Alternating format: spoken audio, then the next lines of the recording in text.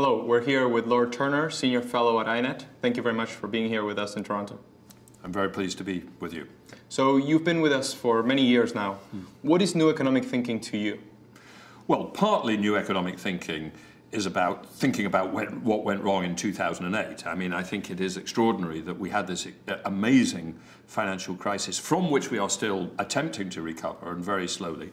And it is true that an awful lot of modern macroeconomics, when you look back, was unfortunately useless at telling us, why this event occurred. What is then intriguing to me is that when you try and think about why it occurred, at one level, you've got to do some new economic thinking. At another level, some of the most interesting stuff is to reread some really old classics, whether it be Knut Wicksell or Friedrich Hayek or Keynes or Minsky. There is a lot of thinking there, and in the forthcoming book I'm writing on this, I entitle one chapter, The Strange Amnesia of Modern Macroeconomics. We forgot a lot of stuff which was familiar to an earlier generation of economists. Yes, absolutely, and that's part of the work that INET's doing, is trying to bring back those thinkers and those themes in a way to inform the current debate. Right now, 6 years from the crisis, a lot of the debate has tended to move toward the issue of inequality. As we see QE help asset values, and which have recovered, real estate has recovered, and you've recently delivered a lecture at Cass Business School where you're a visiting professor on this. Where do you think this debate is going? Well, at the Cass lecture, I set out 4 big trends, which are really quite startling when you set them out on one exhibit for each, and they're these. One, a dramatic rise in inequality. So in the US, bottom quarter of the population, no real wage increase for 25 years, top 1%, increase of 300%. The second phenomenon, which Thomas Piketty has drawn our attention to, is this dramatic increase in the ratio between wealth and income. So wealth to income ratios in advanced economies going from sort of 2 to 3 back in 1970 to 6 or even 7 today. The third is the amazing increase in leverage over the last 50 years. US private sector leverage, household and company combined, was about 50% of GDP in 1950, and it reaches 170% of GDP by 2008, and we see similar trends in other advanced economies. And then the final one, which is a 15-year trend or a 20-year trend, so slightly shorter than the others, but still dramatic, is the fall in real risk-free interest rates. So late 80s, real risk-free interest rates, say on a 20-year US T-bond, an index T-bond, 3%, 3.5%. Even before the crisis, even in 2007, these have fallen to about 1 or 1.5%, which are historically low within the whole of the history of modern market economies. And what I tried to do in my Cass lecture is say, what's going on here? Can we link the dots? Can we link the story between these 4 things? And I believe that out of that link comes really a picture of an economy which is really changing in shape in ways which we're not thinking enough about. Thinking about the history for a second, one of the arguments that some people make when confronted with the inequality data specifically, and your second point that you just brought up, is that we're just going back to previous levels of inequality. So levels of inequality that were there in society before the wars. So do you think that's a possibility that we should consider, or do you think that socially we're a different place right now? Well, at one level it's clear we are going back to the same levels of inequality of income and indeed wealth that existed, say, before 1914. I don't think we should, on that basis, say it's not a concerning thing. I mean, that still has some consequences. And of course, those levels of inequality at that time were only really supportable usually within political systems which were not fully democratic. And when they became fully democratic, there were political responses to that inequality that demanded change. I think the other thing which is interesting, which the Piketty book, Capital, has illustrated, is that on the wealth to income ratios as well, we've gone back to where we were in the 18th century. And then in particular, on one that particularly interests me on this, if you look within Piketty's data about where wealth resides, in 1800, it primarily resided in land as agricultural capital. By 1930 or 1950, land had declined in importance, and one of the things which is quite extraordinary over the last 30 or 40 years, that we've returned to an environment where real estate value, but it is ultimately the land on which it sits, has again soared in importance. And it's quite interesting to see that in a number of ways, our economies and societies now have greater similarity with some of the patterns of the 19th and 18th century than they do with that period of sort of 1950 to 70. But 1950 to 70, let's remember, for many people in advanced economies felt like a golden age of increasing prosperity, widely enough spread across the whole of society that it felt like rising tide really was raising all boats. And it doesn't feel like that any longer, and we need to think about why. So let's talk a little bit more about this real estate issue, because it connects the dots not only on the inequality, but also on the low real interest rates. Why do you think there's a return to so much wealth being placed in real estate? What drives that change or that return? Well, let me start with the low real interest rates. And I think the issue thing is, why did interest rates come down so much? Now, clearly, if interest rates, come down, we must assume that there was some change in the ex-ante balance between ex-ante desired savings and investment. And of course, Ben Bernanke in 2005 talked about a savings glut hypothesis.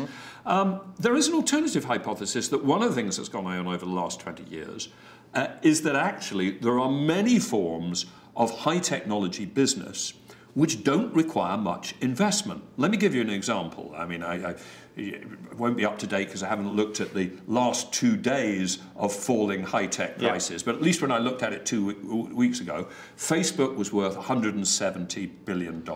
A couple of billion less today. A couple of billion less today, but still a lot. Yes. Let's say a lot.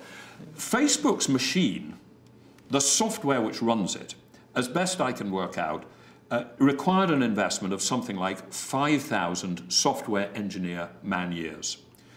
You end up with a machine, a business, worth 170 billion for 5,000 engineer man-years investments. That's $34 million per man-year invested. As a ratio, this is completely different from what went on when Henry Ford was building his car factories. Before he could deliver cars to the American people, an enormous amount of investment had to go into the car factories and the steel foundries that made the steel that went into the car. So we have a phenomenon in the high-tech world of enormous wealth creation with very little investment.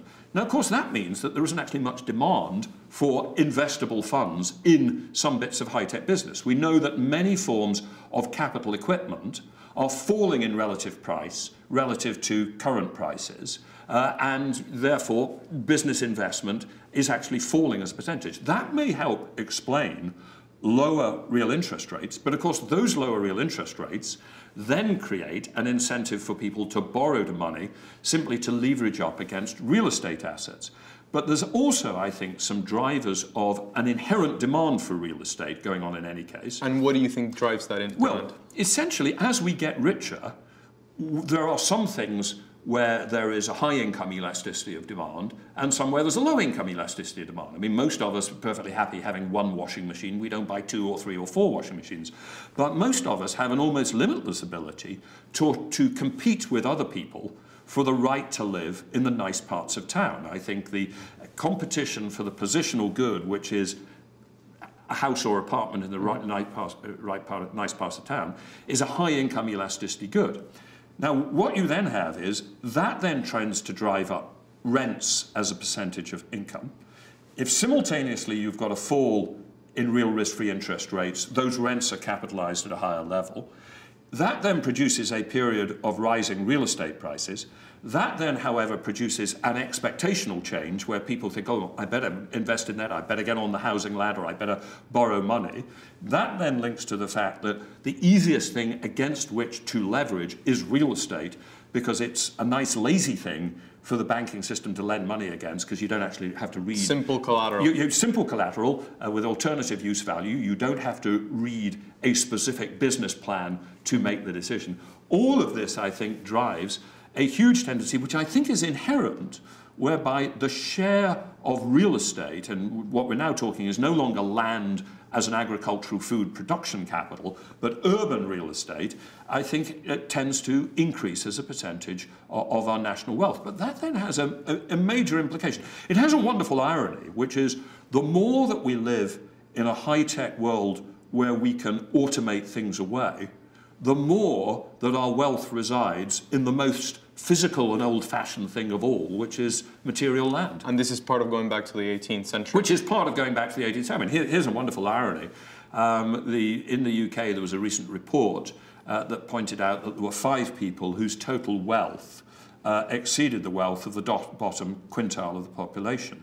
Now, what's interesting about 2 of those people is that they are the Duke of Westminster and the Earl of Cadogan, who are fundamentally rich because they happen to own the fields over which London expanded in the course of the 18th and 19th century. So we're back in time. We're sort of back to the past. Now we just want to bring back the economics of those times. Well, that's of course interesting, that the focus on land value and on rents, which was fundamental to Ricardo. So Ricardo talked about capital and labour, but he also talked about land and rents, is something that we sort of moved away from. That whole thinking about positional goods and things which are in finite supply and where when demand goes up against them, only the price can go up, really isn't present in an awful lot of modern macroeconomics. It's not present in dynamic stochastic general equilibrium models. It's not present in ways that we think about what the finance system is doing. And so we need to put that back into economics simply to understand what the hell is going on.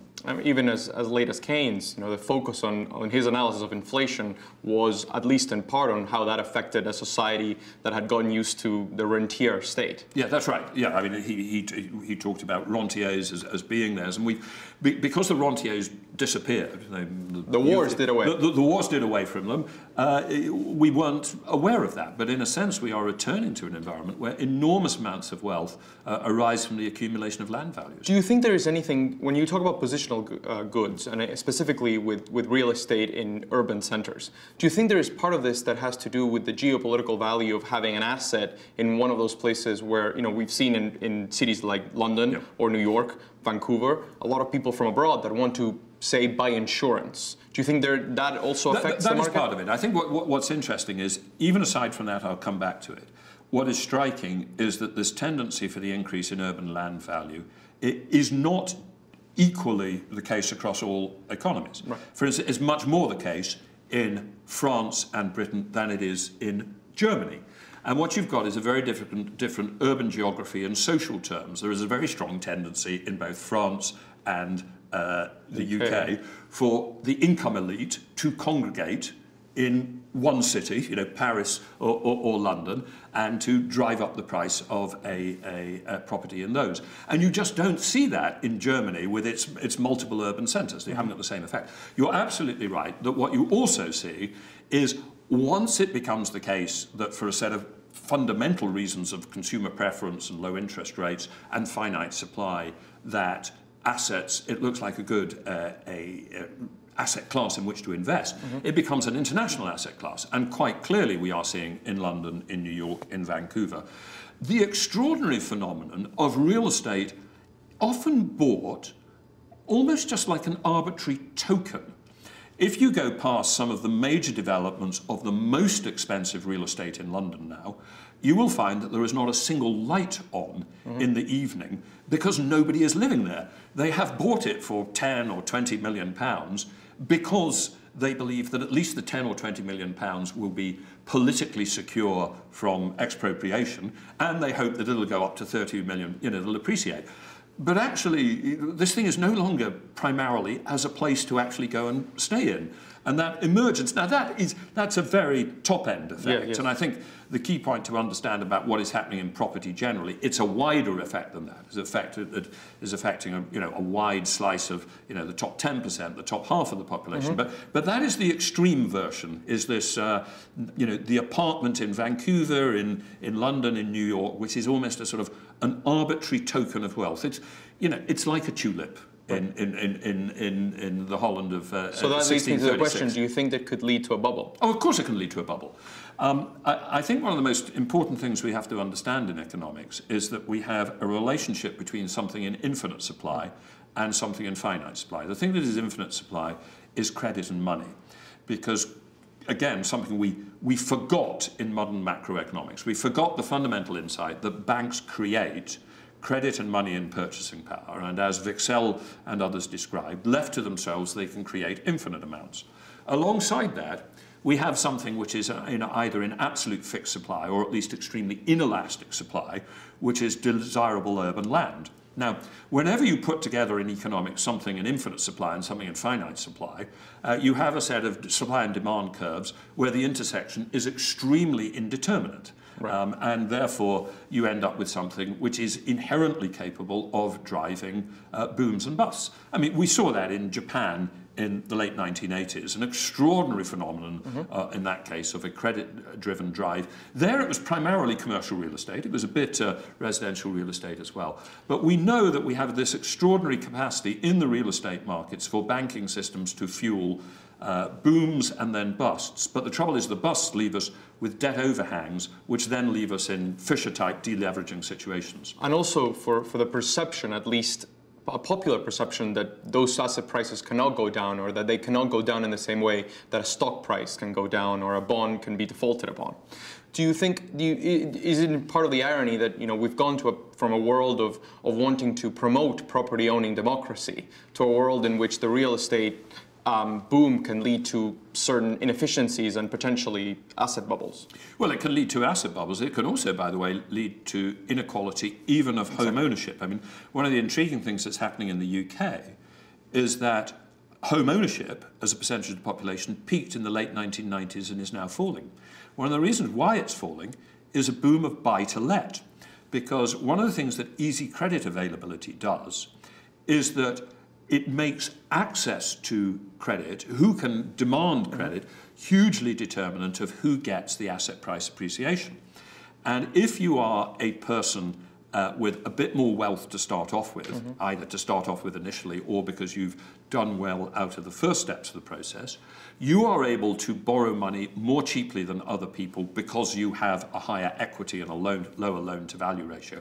So we are seeing this extraordinary phenomenon in Britain of the growth of buy-to-let with a group of people who are simply eating up more and more of the housing stock because they can borrow money to buy it more effectively than people who don't yet own it. So we're seeing the average age of entry into the housing market going later and later, and a growth of buy-to-let. We've also seen the phenomenon that if you look at the impact of the last 15 years of the housing boom and bust in the UK, it has been deeply unequal. The people who lost money were the people who were most highly leveraged, because those were the people who, when the downturn came, were most likely to fall into negative equity, most likely to be repossessed, and therefore most likely to lose the opportunity of participating in the subsequent boom. Right. So I think we have to live with an irony, which I think is true in the US as well, that a set of policies that politicians thought were deeply equalizing in terms of wealth,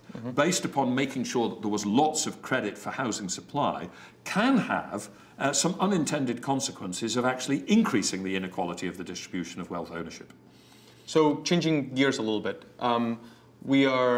it seems that the worst of the Eurozone crisis has passed. Greece is printing money at 5%. Ireland has exited its bailout. There's rumor that Portugal will follow suit, and Spain seems to be booming, at least decreasing unemployment and recovering. Where do you see Europe going for over the next 5 years? Well, I think there are some recoveries, but I think we're a long, long way from a sustained, strong recovery.